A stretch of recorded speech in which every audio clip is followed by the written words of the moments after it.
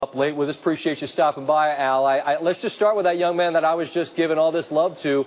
How do you describe what you're getting out of this kid who was, I mean, I say kid, he's a young man, but he's becoming a grown man in front of our eyes. What do you make of what he's doing?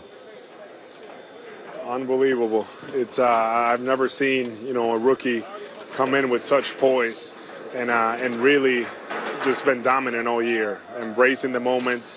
And now in the playoffs, when the stakes are at the highest, he's comfortable and he's having fun with it. When you say comfortable, clearly you all are in your building. How, if it's possible, can you take what you've been at home and try to take it on the road with you into a Game 6 at Cleveland so that you don't have to come back home again? Man, we're trying to. We tried, early in the series, but, Cleveland, they play really well at home.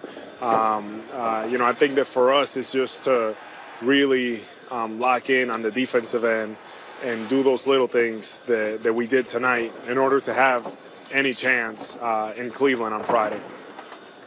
I realize that you're in the middle of a season. At no point do you just punt on a season. But, Al, when Kyrie goes down, if I tell you that you and I are talking in late May and you're a game away from the NBA Finals, how realistic would that have seemed?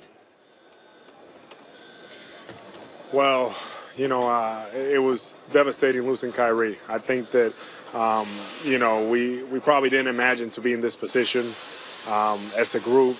Kyrie's such a big part of our team and our leader, and to be in this position, it just goes a lot of credit to Coach and a lot of the guys that really we've all just rallied together and just really try to play as a team and do the best we can.